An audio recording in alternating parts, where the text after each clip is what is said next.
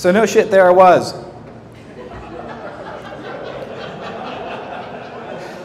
It was barely the crack of dawn. Like not even 10:30 in the morning yet. It was, the smell of burned coffee was still wafting down the halls from the break room. Developers were getting out of the Scrum meeting calls in the morning. And it was right about then when it happened. The Food Network website was down. Now, we manage quite a few other websites, and this was like our largest. Like 100 million unique users, hundreds of millions of page views. So this site being down was a big deal. So we immediately grabbed a couple of engineers, threw them on, looking at what was going on. Now, right away, it was apparent the site itself wasn't actually down. That was a bit of an exaggeration. No, it was recipe pages. Well, this is almost worse because if you're going to Food Network, you're typically going to look at recipes. And Food Network's website is ad-driven, and all of the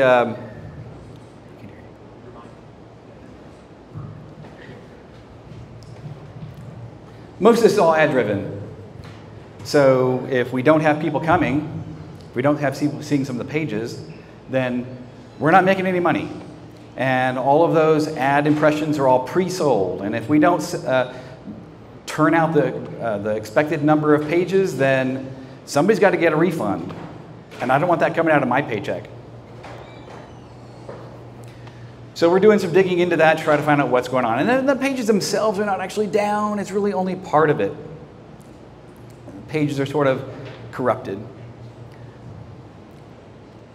All right, let me tell you a little bit about myself first. So I'm Brian Saylor. I've spent a lot of years working in the software development field. So I've worked at some startup companies. I've worked at the government. And about 18 years back, I kind of fell into working with media business. So I started out working with EW Scripps down here in Knoxville. Eventually moved over to Scripps Networks, then to Discovery. So I hope everybody is familiar with all the Discovery brands of sites and channels. And of course, as of a few weeks ago, Warner Brothers Discovery. So now the list of websites and applications and mobile apps and things like that that I'm working with are going to grow up exponentially again. Working with these, typically I'm working more with, I've been doing the leading software development. I've been the software development manager. I've been overseeing multiple teams of software developers. Mostly I work with automation now. But who cares? That's just me. So let's get back to our story. So we're looking at recipe pages. Why are the recipe pages messed up? So not all the recipe pages are messed up. It's maybe 1 in 10. And we start digging into those. And it becomes clear after a little bit that it's the comments and ratings pieces, the modules. All these websites are all modular, right? And they've got different services feeding different parts of them. And the comments and rating systems is not just missing. It's it's messed up. The things are all broken, which just makes for a bad experience.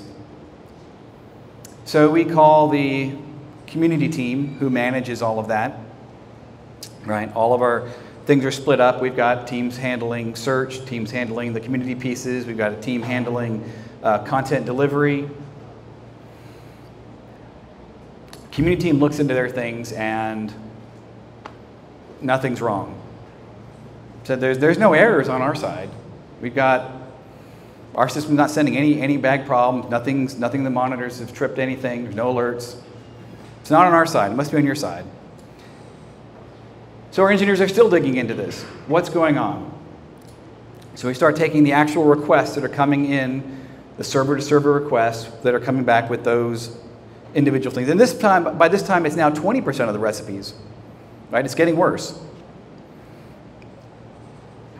So as you pull out one of those calls, right, there's error handling for things like response code. We're clearly getting 200 response codes because that would get trapped, and there's special handling for that kind of stuff. It's not timing out. Again, that would get trapped, and we have special ways of handling that kind of stuff. The comments are just like not going to show up.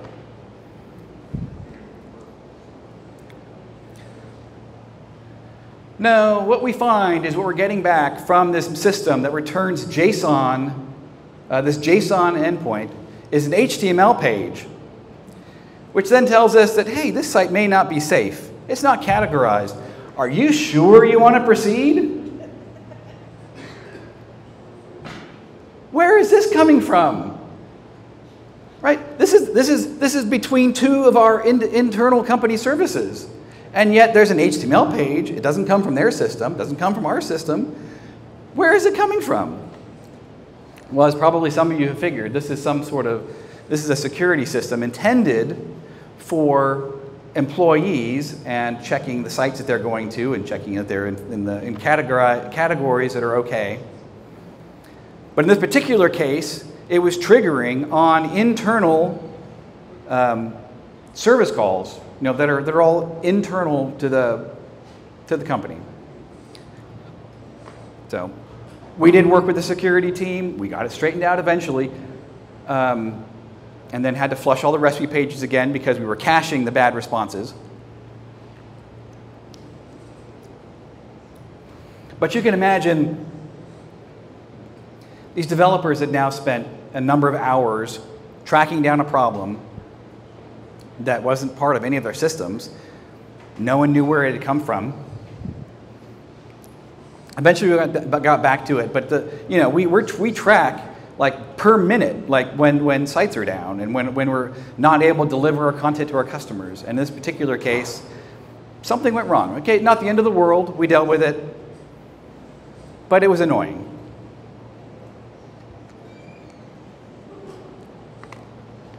So let's talk about another story. So one day, I'm working with, I'm just doing my regular stuff, working on my computer, doing email, and my computer starts getting really slow. Eventually start digging into it, there's a process running, and it's camping on one of the CPUs, burning 100% of the CPUs on my Mac. Huge amount of memory. Fine, I don't know what it is. I kill it. Great, everything's good again. For about 30 minutes, process spawns back up again. Camps on the CPUs, everything's slow. Kill it again, well, of course it comes right back. Starting around the development and engineering groups. A couple of people reporting the same thing, but only a few. By the next day, everybody was having the problem. Everybody's computer was suddenly super slow. So take design, our UX designers, right? They're running Photoshop and they're creating mock-ups of pages that are going to get implemented by development teams. They're creating image assets. And Photoshop is suddenly taking super long to do anything. Right? So things that would normally take them 30 minutes are taking them an hour and a half or 2 hours to get done. Engineering and quality assurance are all being impacted. Now, a few people are on Windows machines, and they're not having a problem. But most of the team is all on Macintoshes, and they're all being impacted. So what was going on? Because we couldn't get rid of the software. In fact, we did track down what the software was, and we uninstalled it. And 24 hours later, it reinstalls. So this was security software that was, I reached out to our desktop support team, walked through this problem with them, and they confirmed, yes, this is security software that's intended to check for somebody's computer getting compromised and to notify them that something's wrong. But why is it sitting there and chewing up all the CPU resources and all the memory? Start working with the security team. They reach out to the vendor. The vendor promises a fix. So eventually, you know, there's going to be a fix. It's going to be the next Friday. This is going to roll out. This has now been a problem for 2 weeks.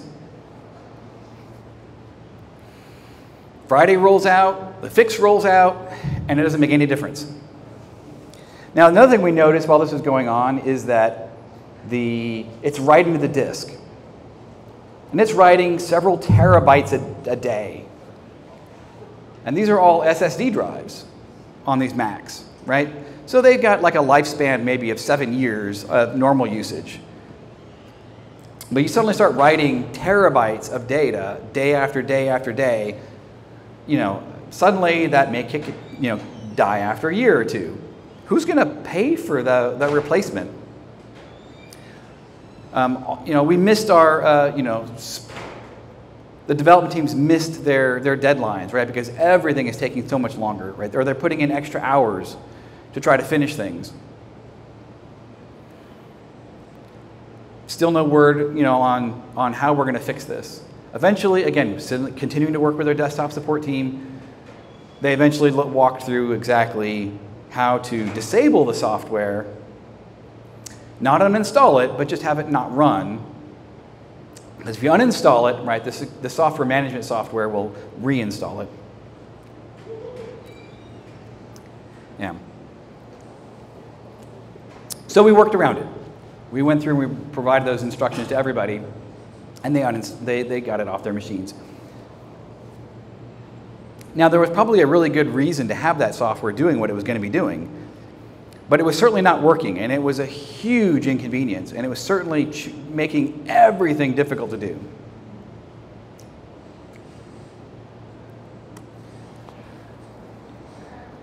Here's another item. So we have a design team who's building prototypes. So they're building sort of an interactive prototype for some new update to one of our products. And they're about to be presenting it to the vice president. They've been working on this for a while. This is a little, it's still static pages, but the links on the pages work. So you can kind of navigate between the different pages of the application, kind of makes it semi-interactive. It makes it a really nice way to walk through a prototype. About an hour before their presentation, they came to get me. For the last hour, they've been trying to get it to work, and the whole thing had stopped working. Been working for days. They've been working on this prototype for 2 weeks now, and suddenly it doesn't work. None of the things they click on do anything. And they've been trying for an hour. They can't figure out what's going on. They come down to me. I look at it. Does anyone want to wager a guess what happened? DNS, good try. No. Windows Update. Windows Update. Ooh, I can tell you some stories about that. Yeah, in the middle of a website launch. Yeah, that's a good time for a Windows Update. No. Come on, somebody's got to. All right. Well, you dig into, again, the prototype is making calls, right, to a back end to pull down the static pages, right? It pulls a little payload and substitutes this all. It's all in a React framework or something. The same thing, right? Those pages are getting intercepted and are being replaced with, are you sure you want to proceed? This site's uncategorized. It was working yesterday. It was working the day before. Why today? And why right before the presentation is that happening, right? I had to give them the bad news. Like, I can't do anything about that, but I can tell you who you can reach out to, and maybe they can help. But, at this point, it's 30 minutes to the presentation. I think they wound up having to call off the presentation, which they had set up. Eventually, they got it straightened out. They worked out something. But you can imagine the stress those engineers were under trying to get something to work and then finding out that it didn't have anything. They were sure they broke something, and they didn't. Let's talk about a different team. We had a video streaming team that was building products for streaming, basically TV everywhere stuff. So a lot of people were using that for second screen, and they had built this stuff up so you can run it to through a Roku, run it to your television. This is streaming version. At this point, this is not necessarily actually like Discovery Plus streaming or that kind of thing, but the precursor to those. So they've been working on those things for, the past 9 months, and they were going to set up a bank of TVs now in the office. So they brought in 3 televisions, they set them up, and they just need to install the application. Okay, so there's a HGTV application and a Food Network application and a Travel Channel application. They just need to install them. So those come off of a store site where they get installed from. But the installation doesn't work. On any of the TVs, the installation doesn't work. They spend hours and hours trying to figure, there's a networking problem, there's something going on. They couldn't figure out what was good. They just couldn't reach the store. Well, this actually was the same problem, right? Is that basically it was categorized as games, and so it couldn't reach, right, the Apple store or the Samsung store, whichever, wherever it was they were going to install their applications from, were all being blocked. Meanwhile, they'd spent the entire day trying to figure out what was wrong. They reached out to a security team, which were helpful. They're like, we understand what's going on. We can help with that. Give us the MAC address of the televisions, and we can get exceptions for you. At this point, the engineers are like, I don't know what the MAC address is, and I can't figure out how to get the television to show it to me. What those engineers wound up doing was taking all those televisions and taking them home and setting them up and then bringing them back to the office. It's fine. Problem, we'll work around it. Okay? Meanwhile, they spent the entire day working on something, and then the end result was somebody is making my job difficult, and I will just go take this home and do it. Okay? Now, again, eventually, this kind of thing was sorted out so that, in later, months later, when they were doing more of these, they had a way around that, right? But again, developers are suddenly having to work around problems that are making their job difficult. Let's try something else.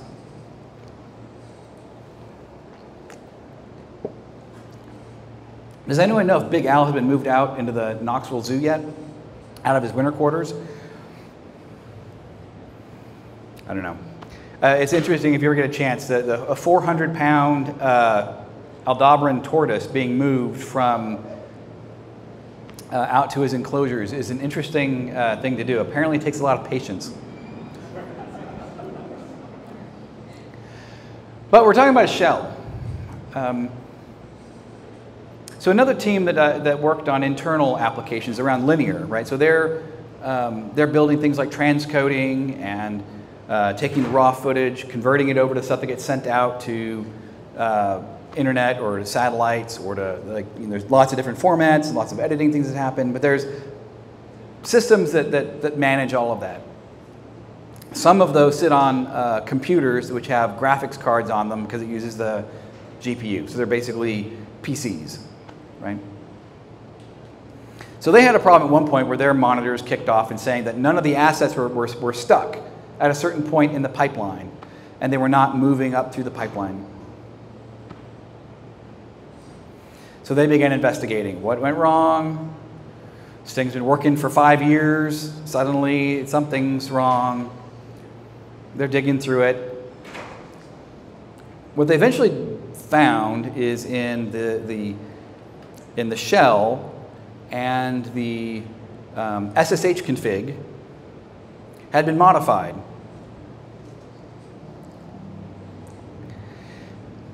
There was a bunch of lines being added for servers that they had no idea what they were, but a bunch of servers and the keys to access them and things like that, and like, we don't know what these are, and they're suddenly, and they're written on top of our configurations, and what they use to move assets between servers using, SSH and SCP suddenly broke because these lines of code were stuck on top of it. Now, what this was attempt at a honeypot. Right, so they, of course, they're like, I don't know what these servers are. Let's go access them and see what they are. Maybe they're part of our stuff or something. And, of course, then they triggered it. So that was a great idea, right? The idea was to leave things on people's computers showing access to different systems in the company that are actually just there just to get you to go there. And if you go there, right, then they know your computer's compromised, and then they come down and, with guns and things or something. But in this case, right, I mean, well, it's a great idea, right? No one knew about it, and no one was tested that this was working with different things, and it was overriding, configurations that were being used. Now, some end users may have been affected, right? But then they just found that they couldn't get to one of the systems that they were supposed to work on, and they eventually figured it out and fixed it. This was not a common problem, right? You roll this out on 1,000 computers, but why this computer? Why this one that was part of an automated system? Why it was rolled out to that one when it was intended to be employee computers? Not sure. But meanwhile, again, the production system was offline for a period of time.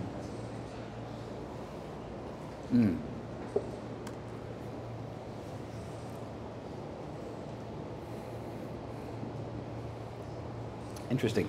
Okay. I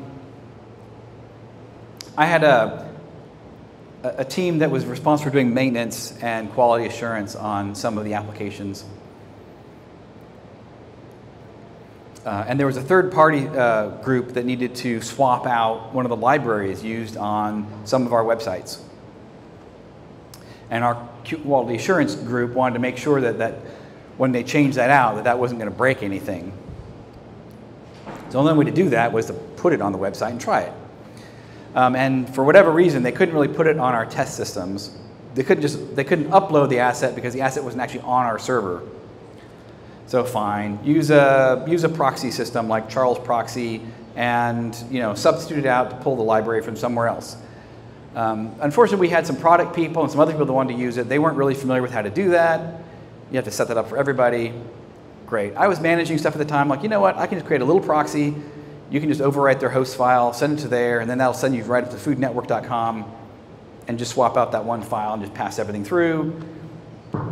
Wrote that up in an hour or so. They were able to use that, solve the problem. But the next day I came in, and that server was down. Whatever. Well, just restart it.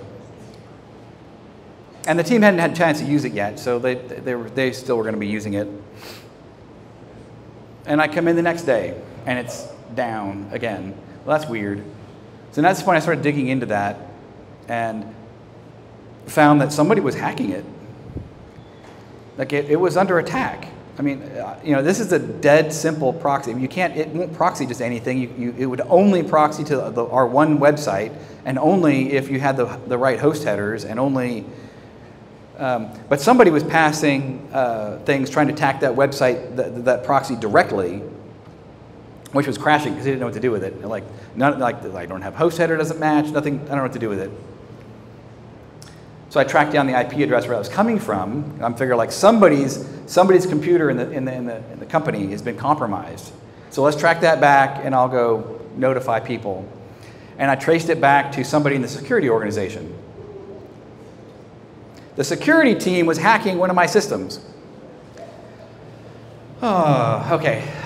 So for a brief moment, I considered hacking them back. I decided that probably wouldn't end well. And really, I didn't have the time either. So what I did is I just updated the application so that it ignored any requests it didn't know how to handle, and just dropped it. And that solved the problem. So now they could hack it all they wanted, and it would just ignore them. But it was still annoying. All right, so let's, I could talk for another 3 hours about stories like these. And like, catch me later and I can share a bunch of ones. Some of them are funny, some of them are sad. But let's talk more about why. What is the goal of security, right? The security groups in your company are focused on protection, right? Protecting the company assets, the data, customer PII, things of those nature. About reducing risk, reducing the risks that assets or data being compromised or misused. Now, in software development, they're about delivering products and data to customers, right? About making new and improved products and pushing it out on a rapid schedule. They're tasked often with innovation and coming up with new ways of doing something, how to do it faster, how to do it cheaper, how to come up with some way to meet this customer's need that we can't figure out how to do. So you've got, on one side, we've got the desire to limit risk, limit access to our assets, limit access to the data. And then you have another group in the company who is trying to share our assets and share the data to the customers because that's what we're getting paid to do. That's where the company's making their money, right? They're the software development group, in most cases, not in all cases, are driving the company value, right? This is the product the company is selling to make money, or it's the data that they're selling, or whatever, right? And that puts these two groups at odds, right? One of them is trying to, limit access, and one is trying to push access. And if we stop the one group from pushing that access, we don't make any money, and then the company goes out of business.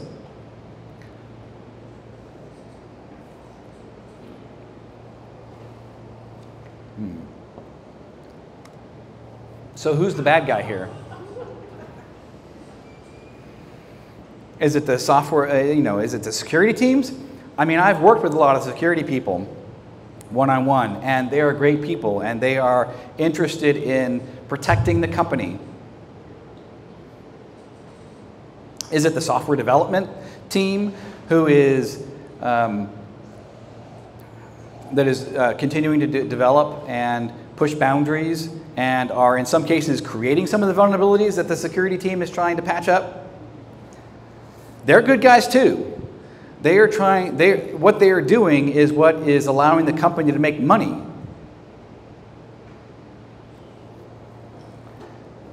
So really, there isn't any bad guys here, right?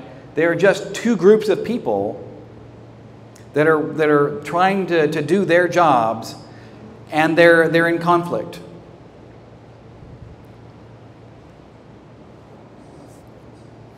So what can we do to help?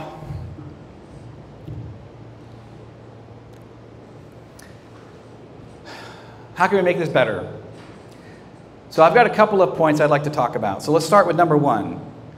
I'd like you to think first. What could go wrong? Who could be impacted? Right? Identify those things. Whatever change you're making, whatever system you're putting in place, somehow that can go wrong. Who would it affect when it does? How bad would it be? Okay? Can we test it? How do we validate it? How do we check for the ways it could go wrong and make sure that's not happening? Can we put it in standby mode? Can we put it into use beta users, beta testers in different groups to try it out? Can we recruit people to actually do testing? Because having the same person implement something, do the testing, usually always works poorly. And that's something we learned in software development long ago, right? The developer, you don't want the developer testing it. But what we see in a lot of cases is that same thing's not being applied in other cases. Recruit some people to help test that can look at it from the outside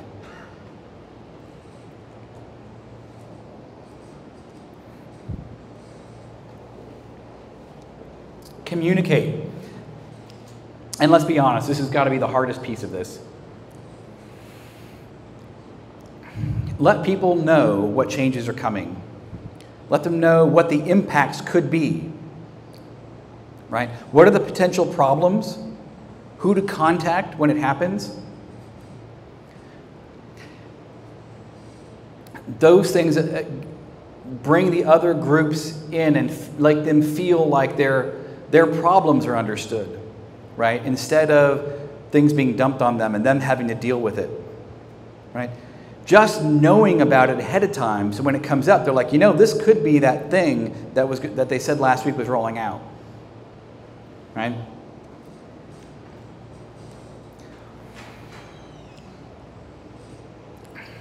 But again, of these three, I'd say communication is probably the most difficult.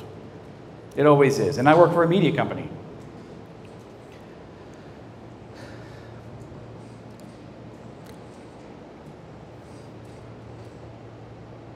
So I think it goes a little, so let's go a little beyond that. What I want to see is the security groups and the software engineering groups work as partners. Right? Help them with training, help with understanding problems, communicate with them, recruit those people in to help test.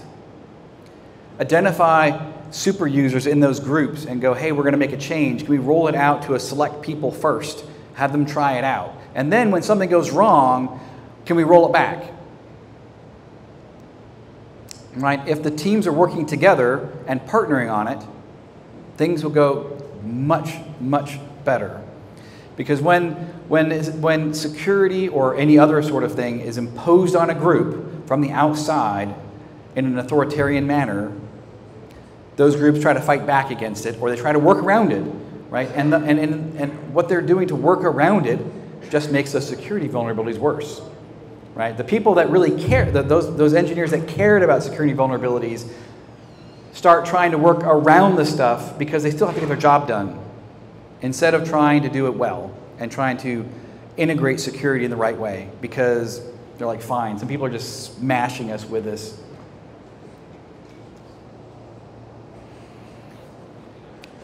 I've seen a lot of conference talks where people stand up and talk about their individual use case and how that must solve the problem for everybody. So let's just stop here and just point out that that's not the case here. Everybody's situation is different. Okay, in some of the companies I've worked at, right, delivering products quickly, right. We measure the time from ideation to the time that it is delivered to the end user, right, and we measure that like in hours. Right? Once a product person says, this is what I want to do, and when is it actually on that application in the customer's hands? Right? In the past, and in other companies, right, that's measured in months. You know, if you've got a 3-month turnaround time, you've got plenty of time for things to go wrong and to get it fixed and things like that. But when developers are getting pushed to, like, we're expecting this new change you're working on today to be in production tomorrow, a 4-hour delay throws everything off. But like I said, it depends. Are you working in a financial institution, in the military, in something like, hey, we're fine with a much slower pace, and we want to and can prioritize security over that. So just bear those in mind. All right, I'm going to do one more story. So I had moved out of doing software management and into working some other things. I was doing DevOps and working on automation and other things of that nature. But the security teams had reached out to the development organization for these websites that we were managing and asked for some help. And while I wasn't managing the software development at the time, they asked if I would step in because, I got along well with security people, and I could probably best understand what it is that they were asking for and figure out what we needed to do to help them. So they wanted to talk about web application firewalls. Ah, yes, WAF. Familiar with it. We've actually got, at the time, we had our own custom version sort of built into our applications. We kind of home built. Worked pretty well. It's not the same thing as having a professional product, though. I had pitched rolling out our, one of the high-end firewall systems with our system before. We ran it through management, and they were not comfortable with spending the money at the time. Okay, fine. So I let our security engineer know all this kind of stuff, and they're like, well, we want to use this one.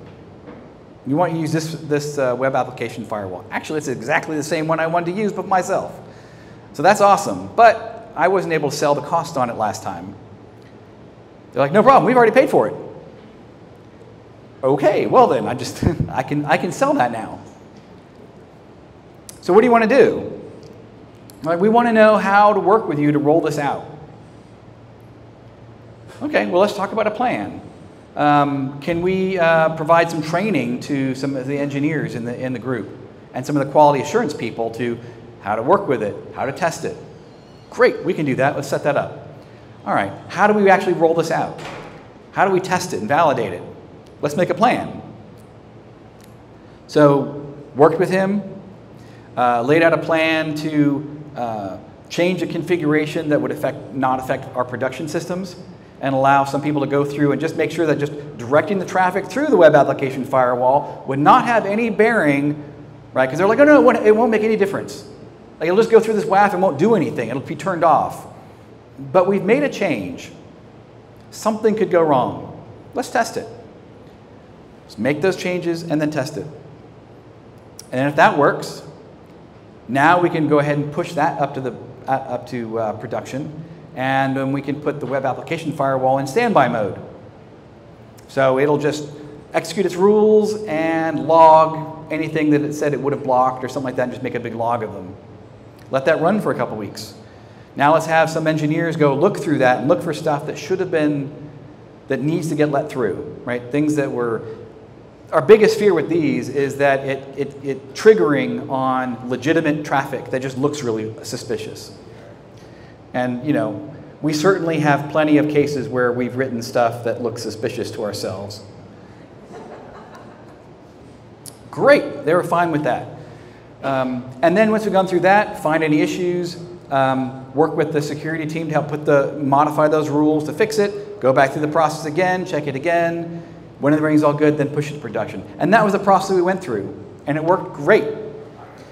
The engineers were happy, the site was good, we put a new level of security in place, the security team helped us out. But this was an example now of partnering with the two teams together. All right, I'm going to end on that note.